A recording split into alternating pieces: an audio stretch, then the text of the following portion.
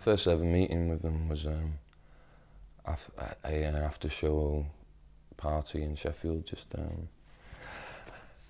a bit embarrassing now looking back, but we did try and throw them off the stage because we had our own DJ there and we didn't want them to DJ. Apart from that, when we DJ at that party, oh yeah, apart from chucking, he was getting us chucked off DJing, him and Liam Gallagher. So as we were doing it, I was thinking, oh, this music's pretty good that they're playing, you know.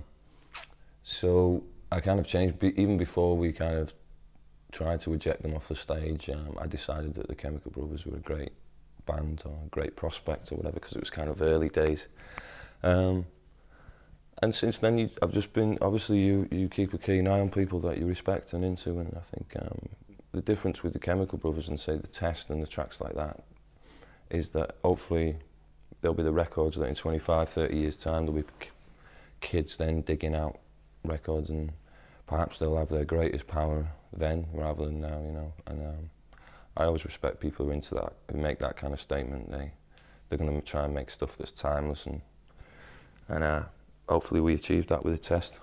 You know, when he first come in the studio, that voice, when it first started just being out, it was unbelievable. Sound, it was so, just filled the room. It's really. He's got a primal quality to his voice. You know, it goes right straight. Just that big thing at the beginning, was it? Oh, yeah. And the first time I heard that, but yeah, he was really good. Nice bloke. A pair of wankers, the both of them, yeah. Complete tossers. You know, Tom and Ed, lovely guys. You know, from the little I know, they might be planning a mass murder for all I know, but they're just a couple of lads, really. You know, they didn't seem too student-y to me, apart from an argument about a packet of digestives that they had halfway through the track. I mean, one thing that's outstanding is they've actually had a career, you know. Most people in the dance music genre find it difficult to have a career, find it difficult to span X number of years without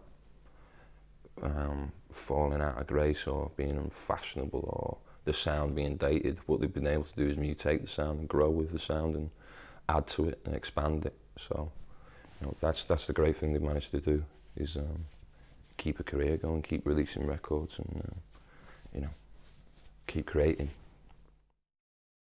They can do anything, you know. They've got an opportunity of inviting different guests, different people to sing with them. They could make a soundtrack record. I think would be a good place for them to go. That's something I'd like to do, and it's something that they'd be really good at, I think.